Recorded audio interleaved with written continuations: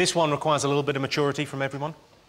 My boyfriend isn't really into having me perform oral sex. He says he's just too sensitive and it doesn't feel as good as intercourse. I've asked my other guy friends and they tell me it's weird because all guys like to receive oral sex. Are they right?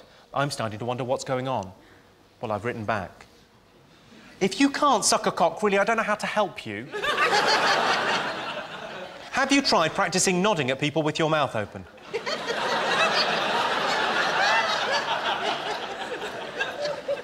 P.S. Don't neglect the balls. This next one is surprisingly succinct when you consider the subject matter. One of my vaginal lips hangs lower than the other. Could surgery even them up? I've said yes, but a cheaper alternative is to live as a spinster. On that cheery note, do any of you have any problems you would like me to help you with? Anything at all. It can be as mundane as you like or as interesting. It hurts when I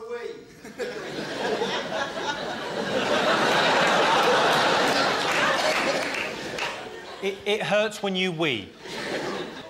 Well, the good news is, sir, you have a sexually transmitted disease. The bad news is you've announced that in a crowded theatre.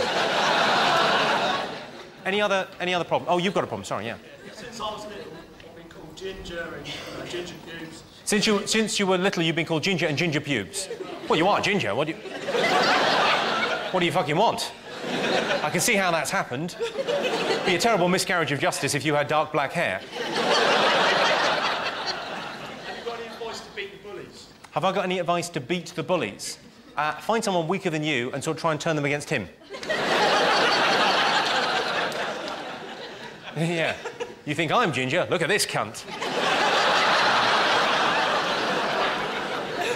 No, I've got no... I mean, beating the bullies is... It's a tough thing. I think you should always... What do they say? Always stand up to bullies, yeah, because then it's funnier for everyone else. That's how the expression goes.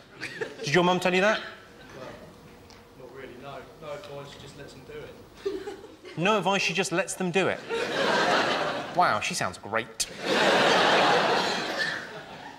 Is she not Ginger as well? She's not your real mum.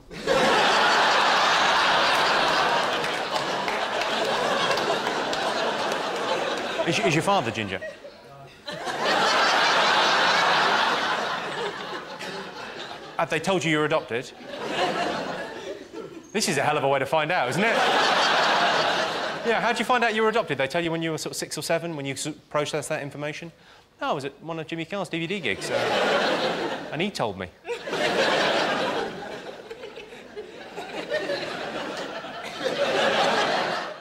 Hello, I'm Jimmy Carr, and I'm announcing my new tour. It's called Jimmy Carr Laughs Funny, because there'll be laughs and it'll be funny, and because I laugh funny.